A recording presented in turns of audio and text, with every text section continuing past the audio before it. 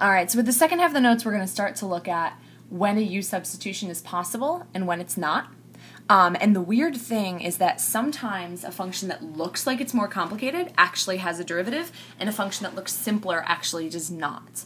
So if you look at this first example, if you're trying to take the integral of 3x squared cosine x cubed, it has an answer, because it looks like that undoing the chain rule thing. You know, you've got your nested function of x cubed, you've got its derivative of 3x squared, so it's got an answer. It looks pretty complicated, but it has an antiderivative. If you compare it to the cosine of x cubed, the cosine of x cubed actually does not have an antiderivative, nothing that we're capable of doing now anyway. And that's because it's got a nested function, but the correction factor isn't anywhere in there. Now, because the correction factor is supposed to be a 3x squared, I told you before we can't just throw in variables. You can throw in constants and balance them out, because a constant's just a constant. You can't say like, oh, I'll just throw in an x squared and then balance it with a 1 over x squared. Definitely does not work like that. So this actually does not have an antiderivative. Nothing that we are capable of doing so far. So let's compare these next two. Square root of 1 plus 2x. Does that have an answer? Okay, so my nested function is 1 plus 2x. Its derivative is 2. Even though I don't see a 2 there, I can mess with constants. I can throw in the 2 that should be there and balance it out with a 1/2. So yes, this one would have an answer. Next one, square root of 1 plus 2x squared. The nested function is, of course, 1 plus 2x squared. The derivative that we're expecting is a 4x. We don't see a 4x. We cannot balance out variables. We can balance out constants. We cannot balance out variables. So no, this one does not have an antiderivative. Okay? So just to keep some of those in mind while you're looking at your functions, to say like, oh, well, this one seems like it's a pretty simple function. It should have an antiderivative. And that actually doesn't really have anything to do with it, because sometimes the super complicated ones have derivatives and the simple ones don't.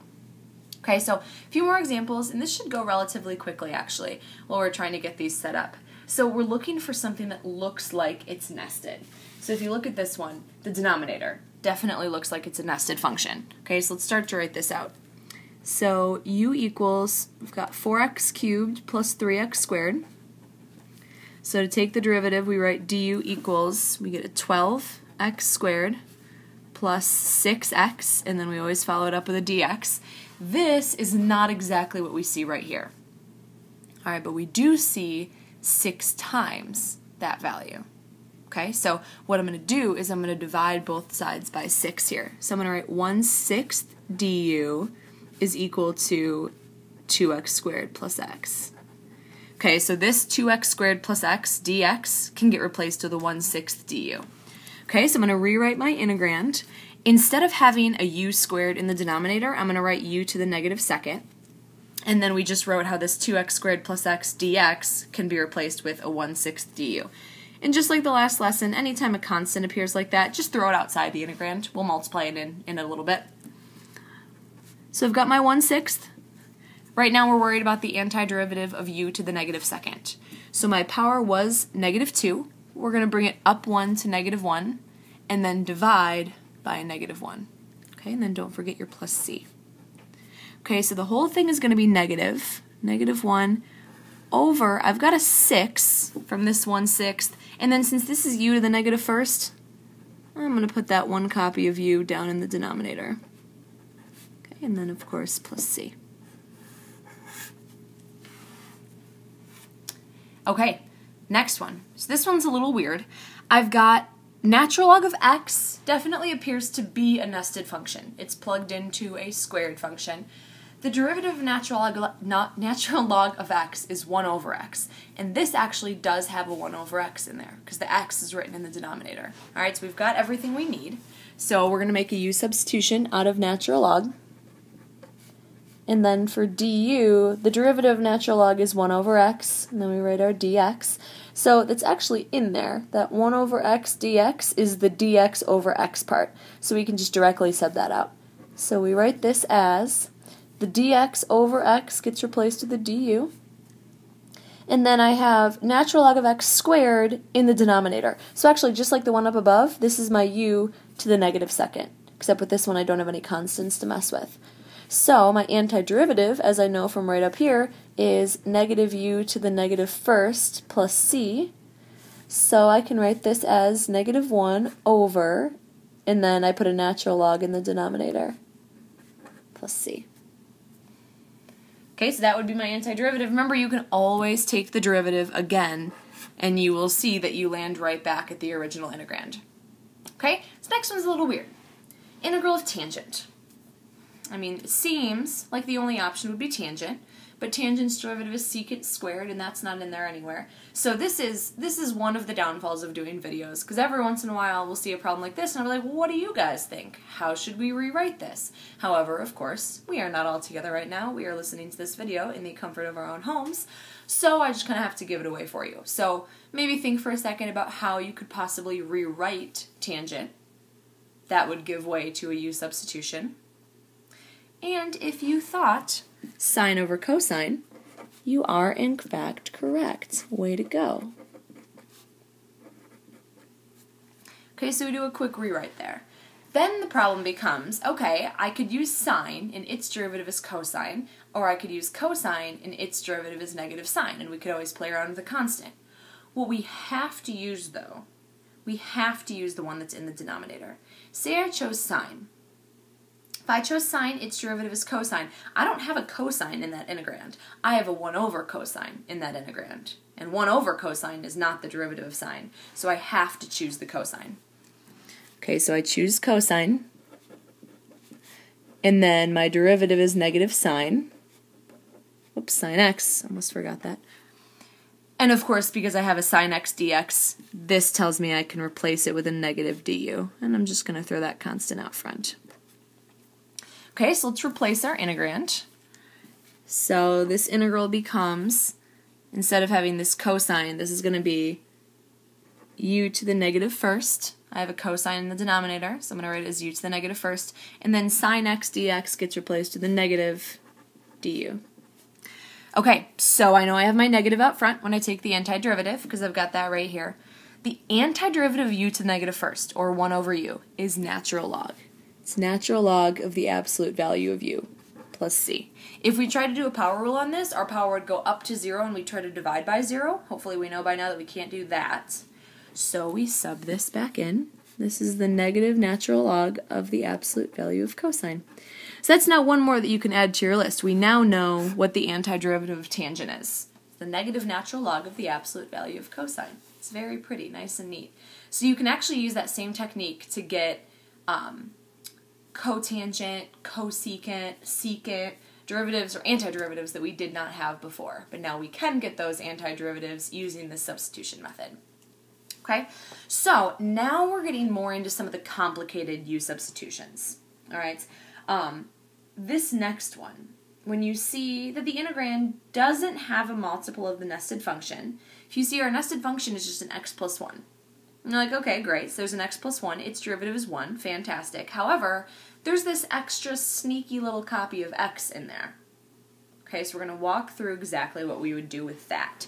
So you'd start out your problem just the way you think you should. You're like, all right, great, u is x plus 1, so that means that du is just 1 dx. So du and dx just make a direct swap, one out for the other.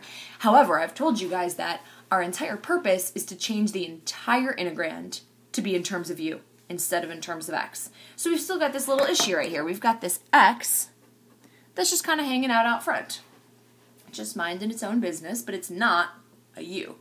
So actually, again, just like the last one, this would have been a great time for me to open it up to you as to what you guys think we should do with this. And the answer, if you thought this,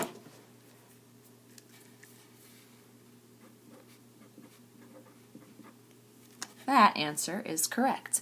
If you know that u is equal to x plus 1, if we just do a little subtraction, that means that x is equal to u minus 1.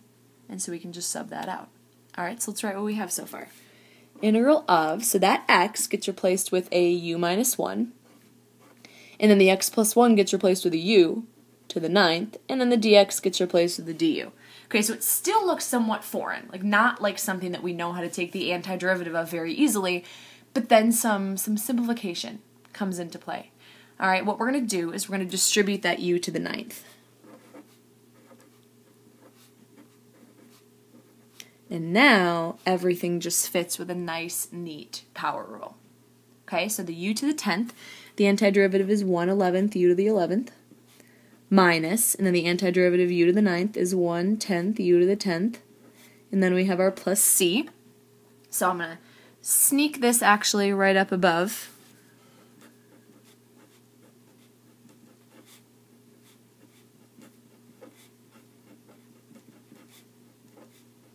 Okay, make sure that's all on the screen there.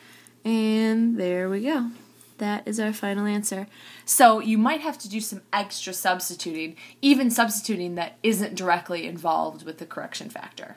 Okay, we need to make sure every single thing in that integrand can get replaced with a u. Okay, so these next ones we're doing kind of the same thing, a little bit of rearranging. Your exact nested derivative isn't going to appear with all of these, but we can rearrange the function and make a second substitution, just like we did with example 8. Okay, so your choice of u is still going to be pretty obvious. You're like, oh, okay, this function looks like it's nested inside of another function. That's going to be my u.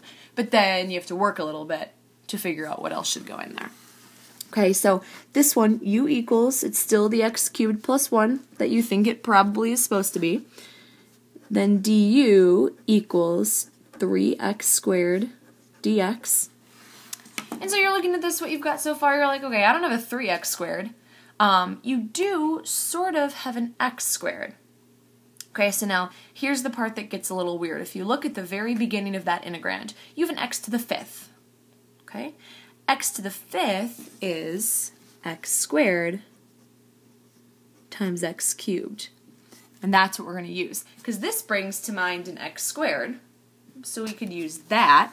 So we could say that x squared dx is equal to 1/3 du. So we've got a substitution for the x squared. So this x squared is covered, this x cubed plus 1 is covered, this dx is covered. The only thing that's not covered is an x cubed.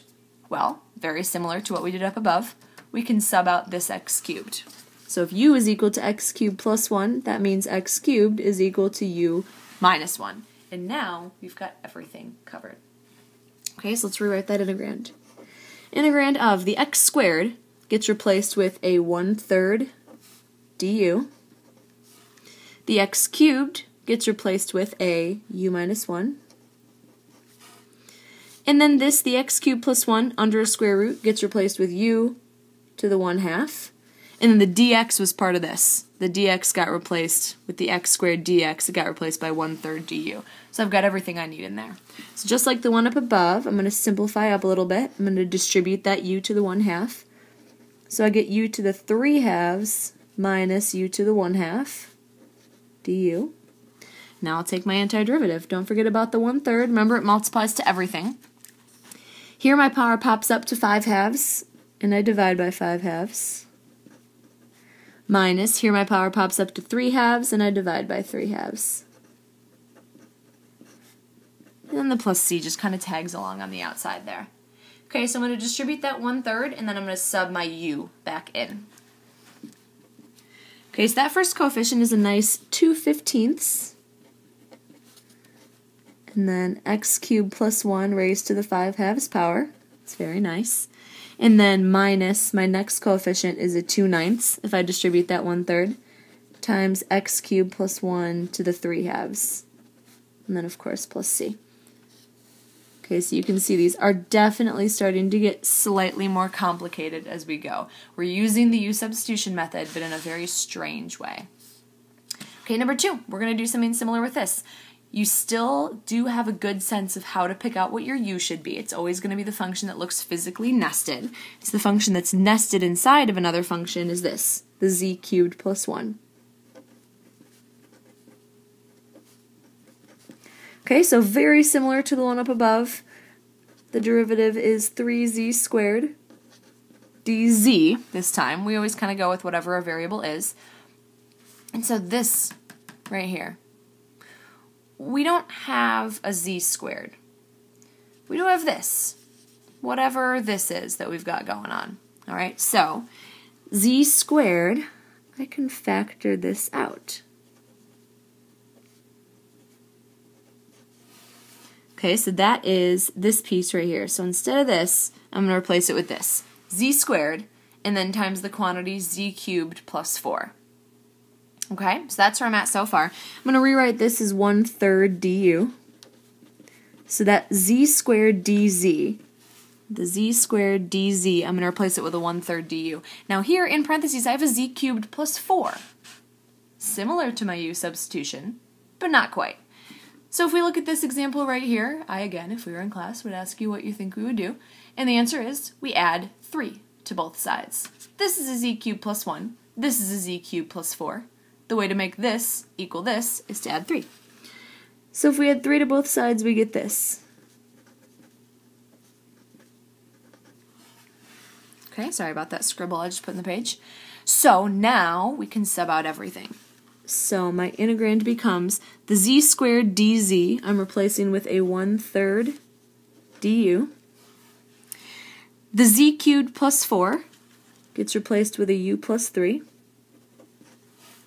And then the z cubed plus 1 to the 12th gets replaced with u to the 12th. And then this integrand becomes remarkably similar to the ones that I've seen before. I distribute that u to the 12th, and then they just become simple power rules.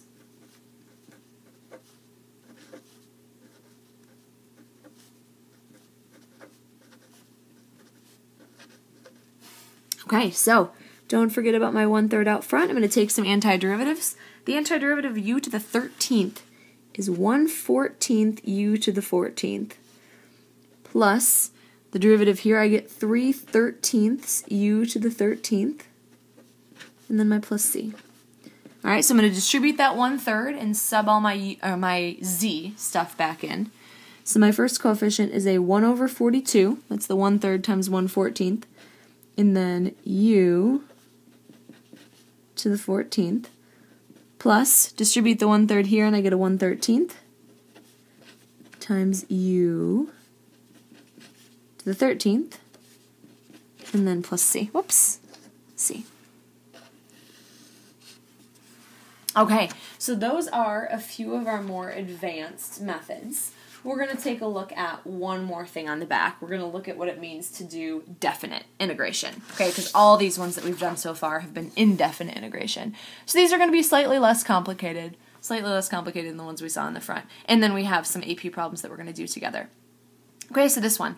The method works the same, okay? Except remember, the idea that we've been going off of the last 2 lessons is that everything in the integrand needs to go from x stuff to u stuff. So here the whole integrand, this is all x stuff, this is all x stuff. Here's the thing that people forget about, is the 0 and the 1. Those are x values. X equals 0 to x equals 1. We need to replace those as well, and we'll talk about how once we get there. So we start with our u substitution. Our u is always the function that looks like it's physically nested, so that's the x squared plus 1. And then for our derivative, we write du equals 2x dx. We have an x dx. We don't have a 2x dx, so I'm just going to divide both sides by 2.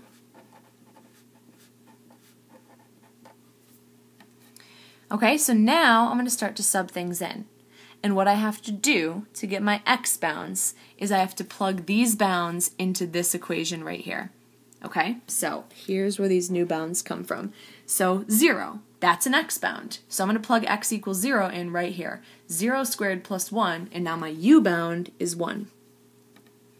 Then you can plug the 1 in. If you plug 1 in here, 1 squared plus 1 is 2. So my x bounds were 0 to 1, my u bounds are now 1 to 2. Again, all I did is I plugged these x bounds into my u substitution function, because everything has to be turned in terms of u. Okay, now x squared plus 1 to the 3rd, I'm going to write that as u to the negative 3rd. And the x dx gets replaced with a 1/2 du.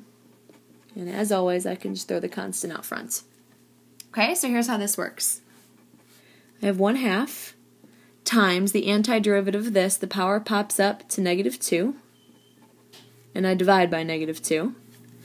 And then I integrate from 1 to 2. The good thing about definite integration is that I don't have to resubstitute x, because I already changed my bounds to be u bounds, so I just plug them right in. So x is kind of gone, because your final answer here is a number, not an expression. And so once I make the substitution here, I don't have to make it again. So I just plug those bounds right in. So this is, I have a negative 1/4, plug in my upper bound of 2 to the negative 2nd, minus a negative 1/4 and plug in my upper or lower bound of 1 to the negative second. Then I just clean it up. So negative 1/4 times 2 to the negative second, which is 1/4, and then plus 1/4 times 1 over 1. Okay, so I get a negative 16th plus a 4th. So this is like a 4/16. So I end up with 3/16.